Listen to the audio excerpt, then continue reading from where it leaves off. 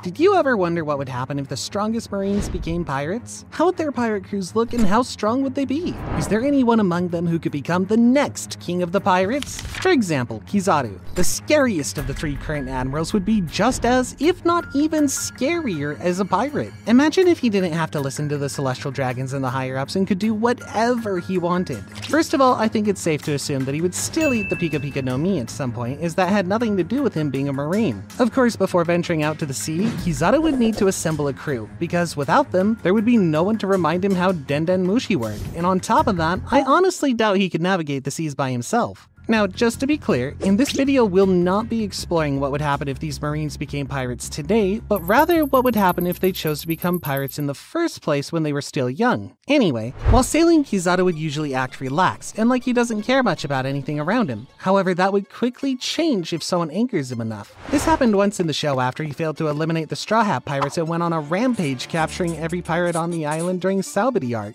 Knowing how cocky the majority of the pirates are, sooner or later one of them will do something that'll seriously annoy 𝐂𝐨, and at that point, every pirate in his vicinity is doomed. With his 𝐵𝐵𝐵𝐵𝐵 no Mi, 𝐂𝐨 would quickly go from ship to ship and destroy even the large fleets all by himself. This unprecedented strength would quickly make 𝐂𝐨 famous throughout the Grand Line, and everyone would know not to mess with him. It sounds a bit weird, but I think that he would be really similar to Mihawk, a strong guy who just minds his own business on his own territory and doesn't really involve himself with politics or stuff like that. And while we're talking about 𝐂𝐨's similarities to Mihawk, it's also likely he would become a warlord. However, he wouldn't do this so he could commit crimes without having to worry about Marines, but more because he doesn't want to be bothered while traveling. At the end of the day, I just don't see 𝐂𝐨 having any ambitious goals or going out of his way to search for the One Piece, so he'd probably just retire from piracy after becoming an old man and live out his remaining years in peace, similar to Rayleigh. This was only the first out of 7 characters we're covering in this video, and some of them will be much stronger than 𝐂𝐨. Anyway, I think we can all agree, 𝐂𝐨 just wouldn't fit as the next pirate king. And there's someone else who's way more fitting for the role. Someone much freer. Of course, I'm talking about Monkey D. Garp. Being Luffy's grandpa, Garp shares the same easygoing attitude as him. Also, in one of the prototypes for the first chapter of One Piece, instead of Shanks, Garp is the famous pirate who inspires Luffy to go on his adventure. This means that even Oda, the creator of One Piece, thought Garp could make an excellent pirate. So what would this guy do if he switched jobs? Well, first of all, we can all agree that his pirate crew would look really similar to Luffy's. He would most likely only have a handful of crewmates who would all consider each other friends and would even die for one another. Now, since Bogart is Garp's right-hand man in the show, it's only natural that he would be the vice captain of Garp's crew and the man he trusts the most. Garp would gladly help anyone in need on his journeys and would prioritize the most fun path instead of the most optimal, boring one. However, one way he would differ from Luffy is that Garp really enjoys training wimps and turning them into capable fighters, as he did with Kobe and Ħelbapō in the show. Based on this, we can assume that Garp would have a couple of youngsters on his crew at all times, similar to how Roger had Shanks and Buggy in his crew. He would constantly overtrain these poor youngsters, making them repeatedly punch the subscribe button with their bare hands, which you should also try by the way, and leaving them in dangerous areas to survive. But they would love and respect him regardless. Of course, his rivalry with Roger would still stand, and I can imagine the two fighting to death one day, then partying and drinking the next. Let's be honest, Garp always really respected Roger but just couldn't be friendly with him because he was a pirate, so now that they're both pirates, they can finally be buddies. Same as Roger, Garp would also want to find the legendary treasure, One Piece, but knowing his carefree attitude, he would often get distracted by random adventures and spend too much time having fun on various islands. So even in this timeline, I still believe Roger would be the one to eventually find the treasure, and he would probably tell Garp all about it, same as he did to Whitebeard in the original story. From this point on, Garp and his crew would sail the seas for many years, and the great pirate Garp would eventually die a piece of old age, surrounded by friends and companions. Okay, although Garp didn't become the king of the pirates, he at least had a fun journey with his friends, but we can't say the same for the next character on the list whose journey ended much more tragically.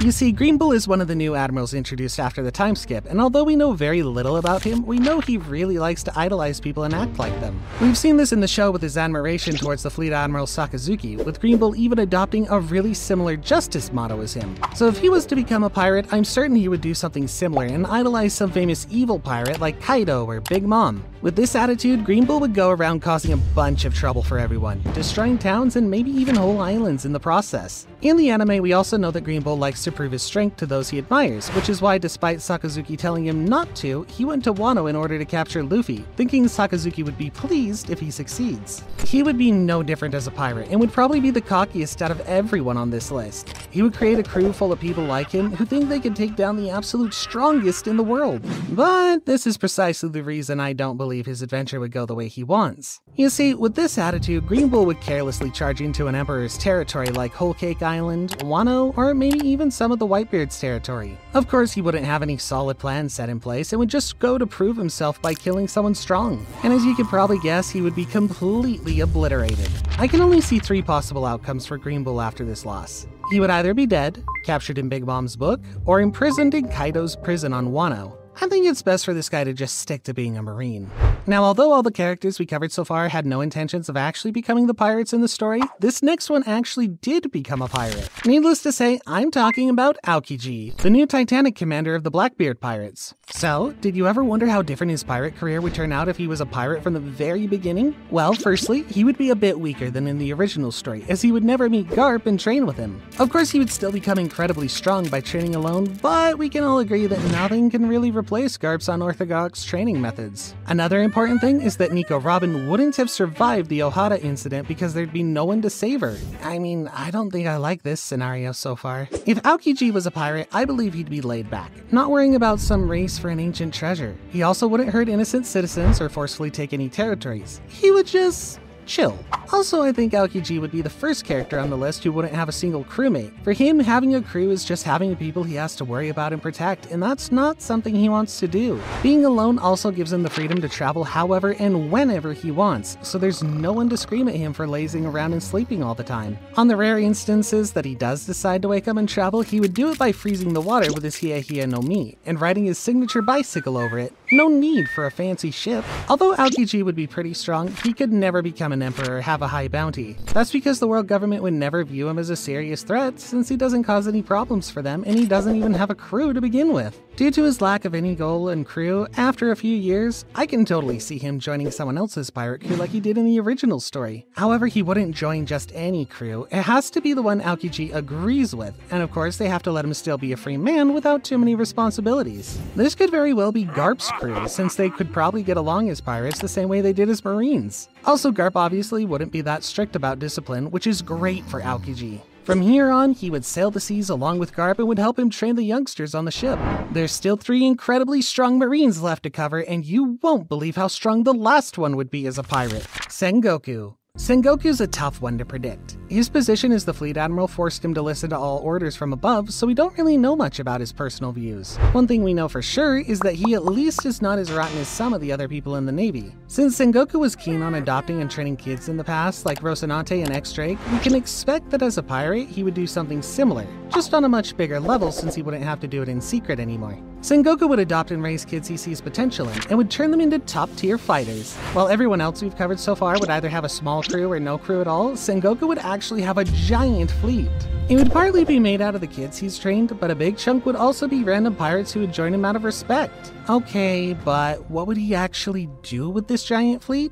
Well, Sengoku doesn't have any world domination goals or anything like that in mind. He'd just want to get to the One Piece just like everyone else. But he wouldn't rush it. I mean, his whole thing is that he's the strategist, so he would probably have a big step-by-step plan on how to locate all the poneglyphs, how to steal them, and so on. Discipline would be the key in this crew, and Sengoku would often punish people who don't listen to him or slack off. However, his crewmates would still respect him because they know that everything he does is for their own safety. Sengoku would value his men a lot and would always try to minimize his crew's deaths and injuries. He would be careful about who he sends to combat and would avoid any unnecessary disputes with Marines and other pirates. He would also be on good terms with most of the strongest pirates like Roger and Whitebeard, and although they wouldn't exactly be buddies, they wouldn't bother each other. Due to his mighty fleet and very good strategy, Sengoku and his crew would be one of the main players in the race for the One Piece, but would they actually manage to claim it before Roger? Well, no. You see, Roger has done a lot of stupid and not fully thought out things during his journey, like riding the knock-up stream to arrive on Skypiea or sneaking into Big Mom's territory to get a poneglyph.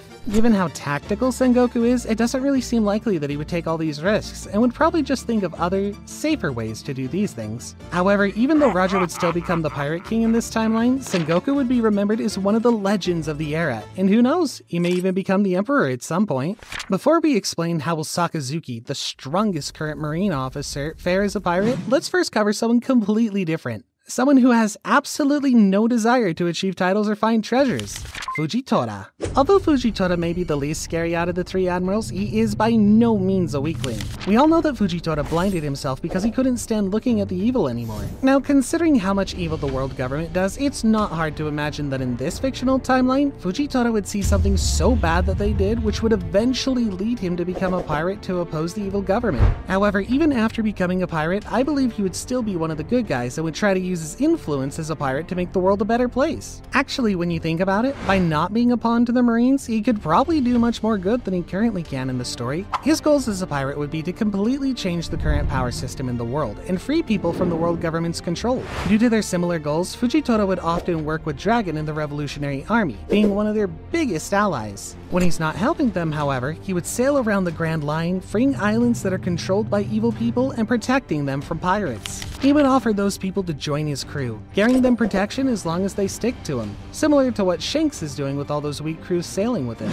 He would donate most of the money he steals from other pirates to the islands that needed the most, and would overall be well respected and a liked pirate. And finally, let's talk about a character you've all been waiting for, the current Fleet Admiral Akainu. As a pirate, Akainu would definitely be one of the worst pirates, maybe even the worst. He's already pretty violent as a Marine, so just imagine how troublesome he would be if he didn't have to listen to any orders. Now combine his unstable character with super destructive Magu Magu no Mi, and you get an absolute monster of a pirate. Akainu would command a gigantic pirate ship and have a very large crew under his command. Judging by his character, he wouldn't consider his crewmates friends and would see them more as pawns that he can use to achieve his goals. It's likely that he would even kill his own men if they ever did something to displease him. Also, any pirate alliances are completely out of the question, as Akainu would rather die fighting than ally himself with another pirate. Same as all strong pirates, Akainu would have many territories under him that would, in return for his protection, be forced to give him large amounts of money every single month. Akainu would be one of the most feared pirate captains in the New World, annihilating smaller pirate crews he comes across or sparing them if they chose to work under him.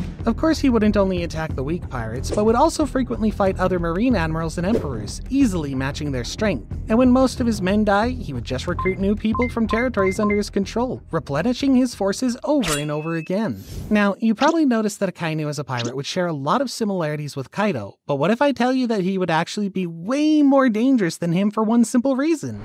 You see, unlike Kaido, Akainu wouldn't just sit on one island and slowly grow his army, and would instead be constantly fighting everyone around him, conquering even more territories and bringing terror everywhere he goes. Although Akainu and his pirate crew may seem unstoppable and strong enough to find the One Piece, this attitude would eventually lead to their downfall. You see, when you make the entire world your enemy and refuse to negotiate or back down, the world might just team up to take you down. I mean, just ask Rocks. He knows it all too well. In this scenario, it's most likely that a big alliance between pirates would eventually form, with the sole goal of defeating Akainu. Since he also enraged the Marines with his senseless destruction, they would also help the pirate alliance behind the scenes, providing them with weapons or money. Despite all of his power, there wouldn't be anything Akainu could do, and after a long battle, he would finally be killed by the pirates. Since you obviously love these what if videos, you can click on this video next where we explain how strong will each straw hat be at the end of the series. And trust me, some of these power-ups are insane.